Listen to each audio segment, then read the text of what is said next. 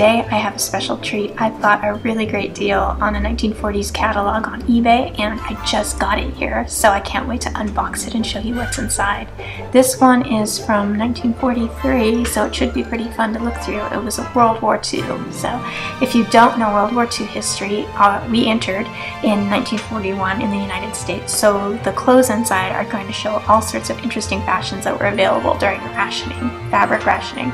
So fabric rationing was in place to so that you could make a dress from a small amount of fabric, so that you could conserve fabric for the war effort. This is super exciting. I have very few pattern catalogs at all. Let's open it up and see what's inside.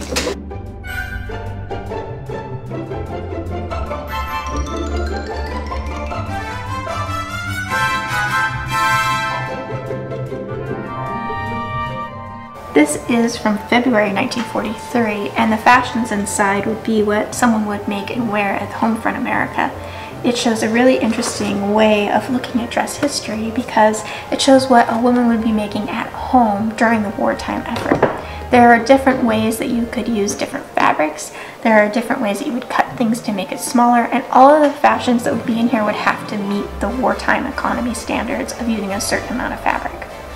So in this video, I'm going to show you almost the entire catalog from 1943, and you'll be able to see what people wore in wartime in America, especially women that were sewing at home, the make, do, and mend look.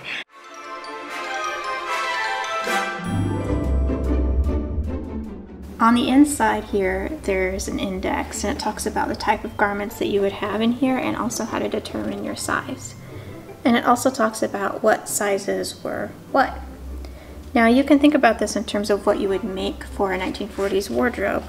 So there's aprons, beach coats, blouses, bolero dresses, bridal gowns, capes, coats. College clothes has its own category, which is quite interesting since this was geared at more teenage type women.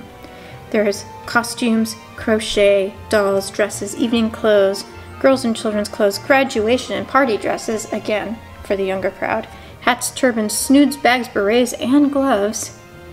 Housecoats, house dresses, apron dresses, coat dresses, infants wear, jacket dresses and ensembles, jackets, jerkins, and waistcoats. Jumper dresses, knitting instructions, lingerie, menswear, mother-daughter, neckwear, pajamas, Red Cross official uniform, which shows that we're in World War II, robes, shirts, skirts, smocks, sportswear, suit dresses, and suits.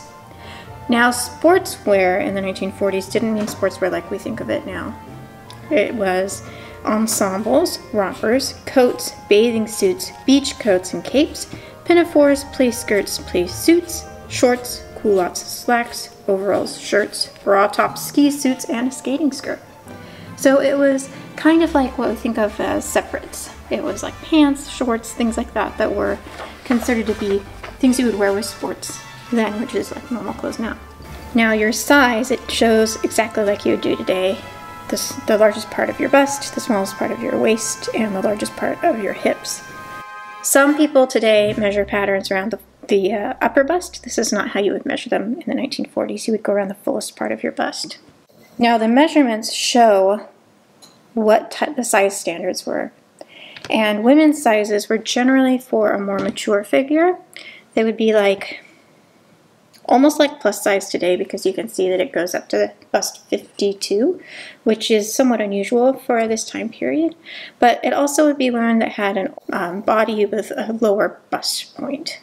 Mrs. sizes were more like juniors and young women today. The separate skirts, obviously it doesn't matter. Your waist and the hip, you would use that. Girls and children's, it shows all the way from an infant to a teenager. And boys' sizes and men's sizes. We don't have junior sizes in this, which is interesting. This front section would have the patterns of the month, so these would be the ones that were brand new in February of 1943. It shows that they were shown in Ladies' Home Journal, and Ladies' Home Journal was the fashion magazine that showcased these patterns. A lot of times, because sewing was so common, they would show made-up garments in different fashion publications. So Ladies' Home Journal was the one for these ones. Have some really cute jumpers, and yes, there's movie stars. Hollywood patterns often would feature a movie star on the cover, so that makes them super fun for movie buffs as well as sewing enthusiasts. This is interesting because it's a crocheted blouse, so it included the sewing pattern for a sewn version and then a crocheted version as well. That's pretty cool. And this is cute because it has the very Western inspired whip stitching around the edges of that, which is such a 1940s thing to do.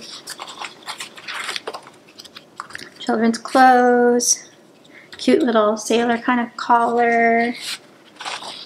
So these were all the brand new patterns that they would have, and you can see the color blocking. That is such a 1940s thing, a way to get around fabric restrictions.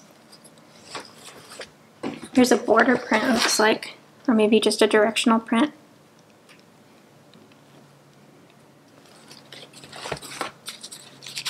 The pockets in the front, that was a 40s thing too. Pockets right on that inseam of the skirt.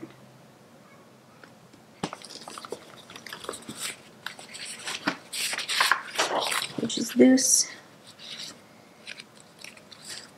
This is super cute jerkin jacket that includes the sleeves. They cut it in a different fabric.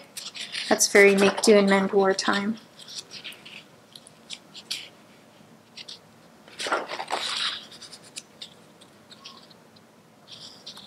Very utilitarian home front clothing from World War II. Ah, this one here. I have a very similar one. It's not quite the same. It's got those V pockets at the front, but this one buttons up the front.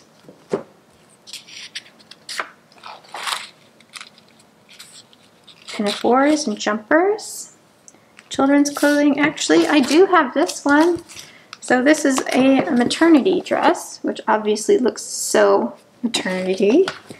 And this is the sewing pattern of that. So that's quite cool to be able to match them up together. Children's dresses, children's slips, very cute house dress and regular dress. House coat here with really cute pockets, and this one has a really great V pockets as an interesting way to make interest without having to use a lot of fabric.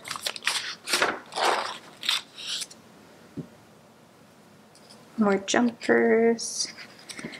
Dressy dresses for holiday parties. So I'm not sure when this catalog came out. It's February, but maybe they were having this on the counter in December of 42.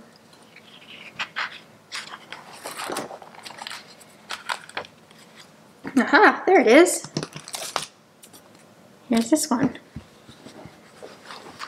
Ruth Warwick, and it actually says Ruth Warwick on it. I don't know if that's actually signed by the movie star or not. It would be interesting to look up her signature. But there it is, and let's see, 1026 was originally available in size 30-inch bust to 42-inch bust, and I've got a 34. Rick Rack, very 1940s. Rick Rack. Very wartime, red, white, and blue. And then the hip swags.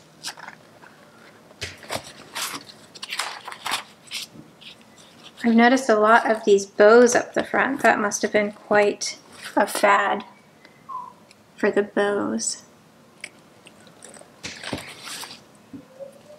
Here's this one again. Interesting they show it twice.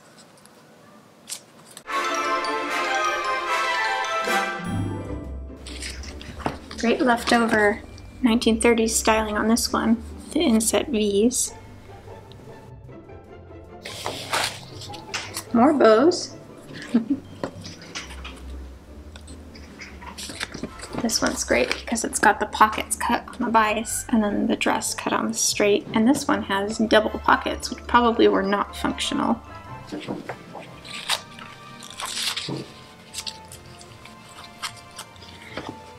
Interesting use of top stitching on this one around the pockets that are just down from the shoulder darts.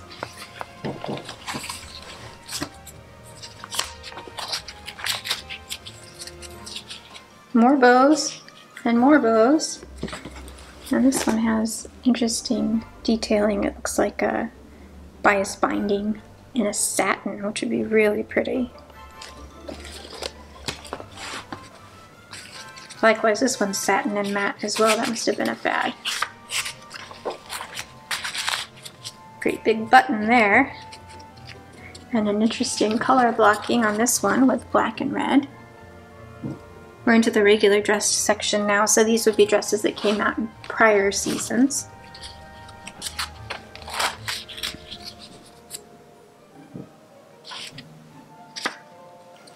Classic 1940s movie star dress with bows and hip swags.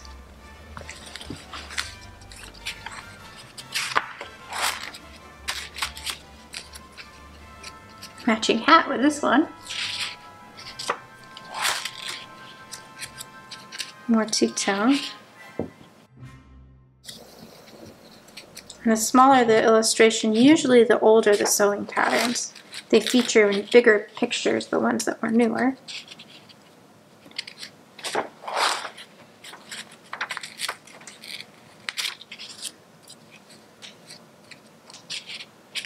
This is great. Easy to do that, to just add some strips with bows on an already existing base.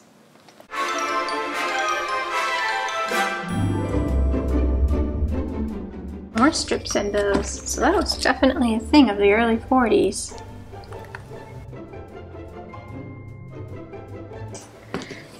This one includes crochet detailing for a hat and a shoe clip.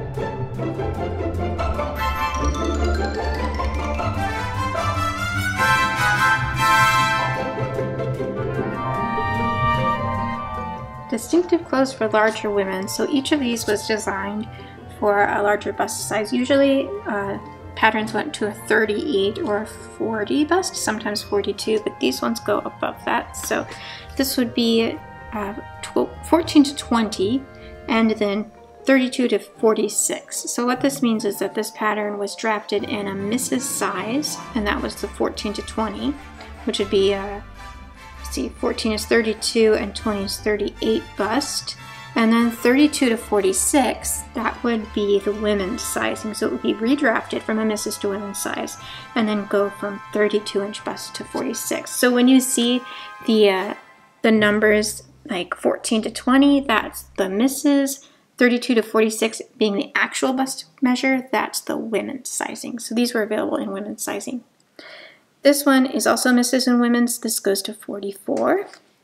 This one to 46, and great pockets on that one.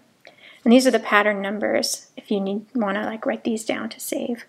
This says it's a classic shirtwaist dress, and this goes to 46 bust. This one to 44, and this one to 46.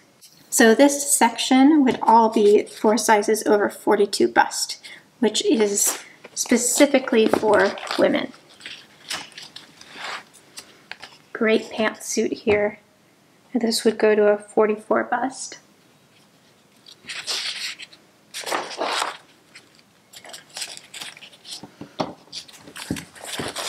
This one is great with the bows and the detailing. This one was 32 to 44, pattern number 983.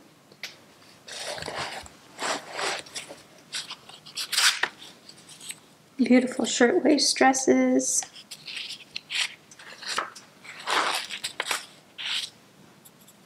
Great hat.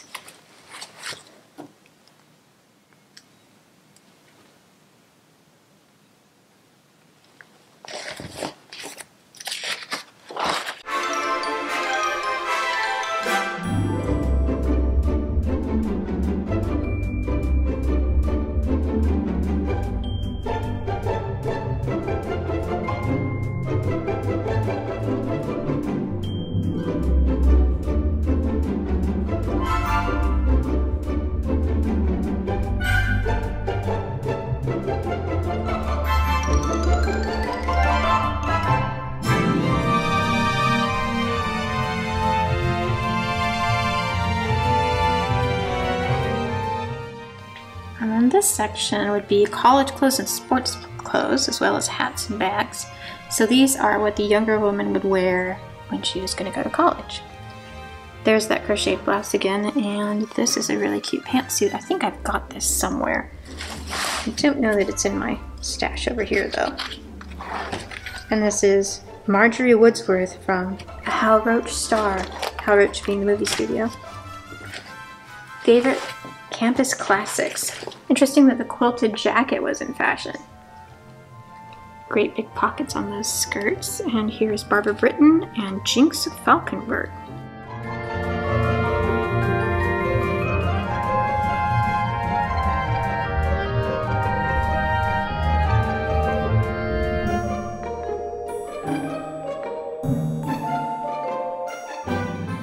This includes the knit or crocheted vest. I suspect somebody used this for all of their cooking because look up in the corner. This one says pies and then the prior one said frostings. So someone was sticking all of their different recipes in here. This one has a knitted sweater included with cables.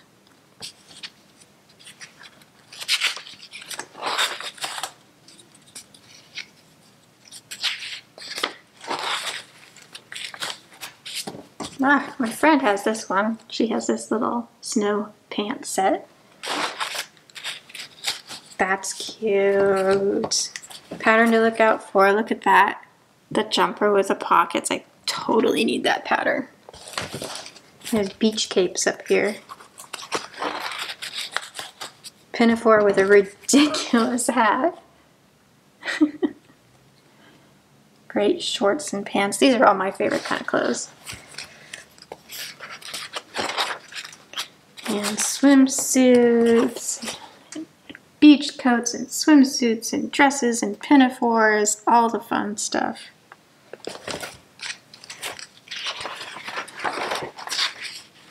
Now we're in the suits and the coats. Hang on, there's evening dresses coming, I know. Different hats. I've never even seen some of these patterns. Here's a snood. And I've been collecting patterns for like 15 years and I've never even seen some of these.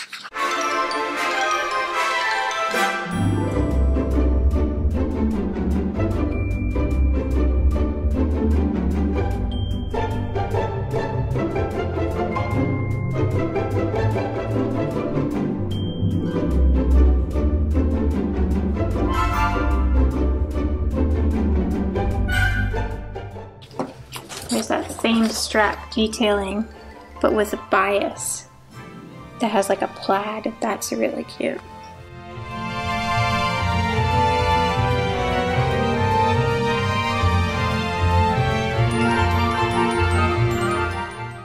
Culottes.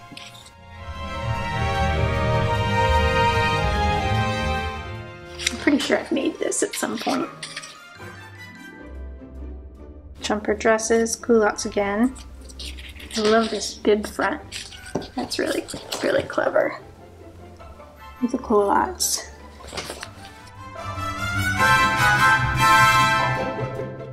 Wow, so that looks like an earlier one. That could be late 30s. Beach coats. And here we go into the evening clothes. Evening skirt glamour. Make evening dresses from one skirt and several blouses. As shown in Glamour magazine. So I guess they also showed Hollywood patterns. Okay, so evening bridal and graduation.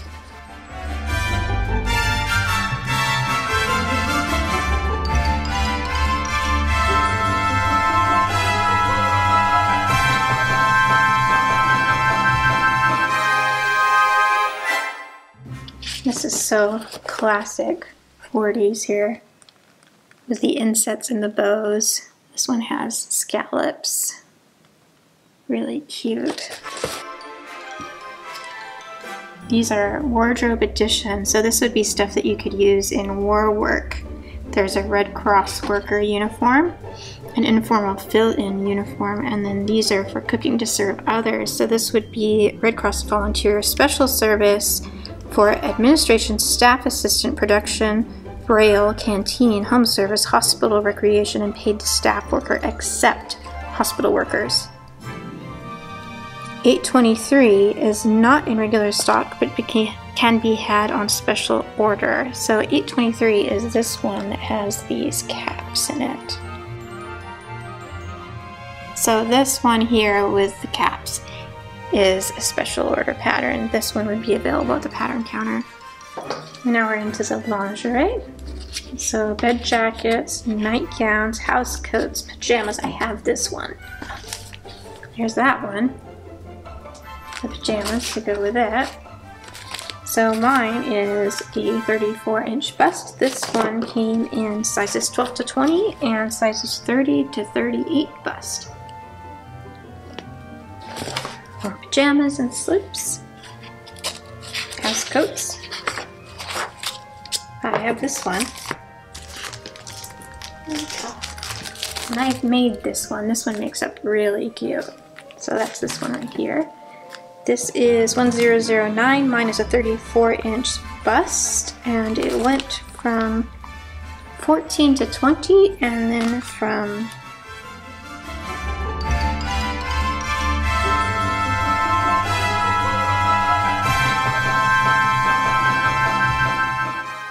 slips and underwear.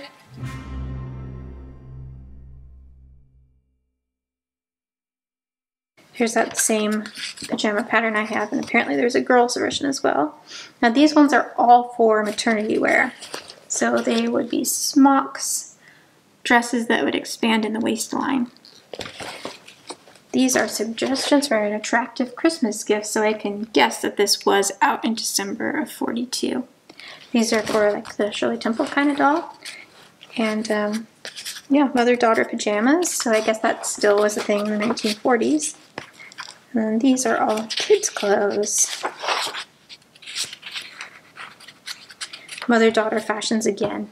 I love mother-daughter ones. I need to make my girl and I matching pinafores. That's darling.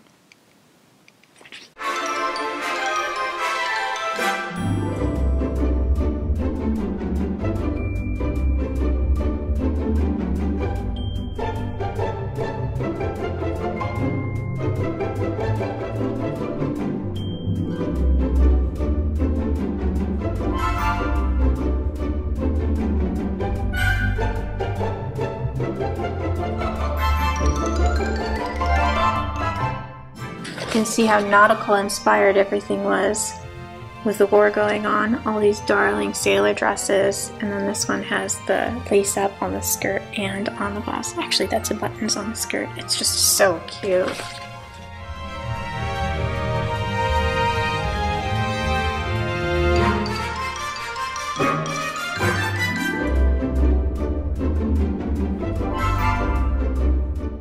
Interesting, some of these are left over from the late 1930s. I know I've seen this one.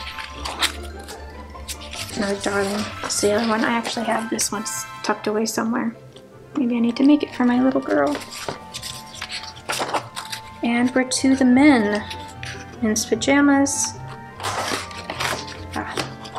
And boys. And someone's child got to this. With a crayon. Thank you, child. That's it. There's the index. This is all the pattern numbers. If you're curious, the pattern numbers in 1943 went from 430 to 1057, so quite a long range. Some of these are all the way from the late 1930s, early 1940s, and then up until 1942.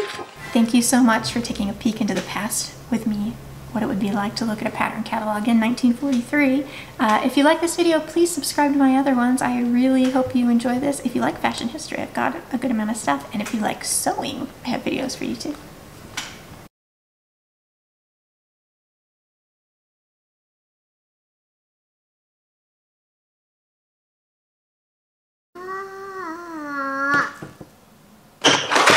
Get down, Party.